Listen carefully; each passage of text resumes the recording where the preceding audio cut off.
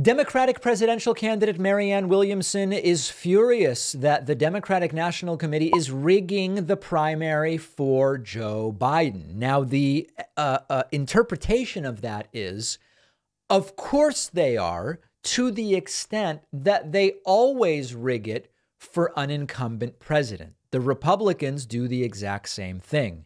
What you see looking historically is that when an incumbent president says, I'm running for re-election, there isn't a real primary. There are rarely any debates. And that's just the way it is. It has nothing to do with Marianne Williamson specifically.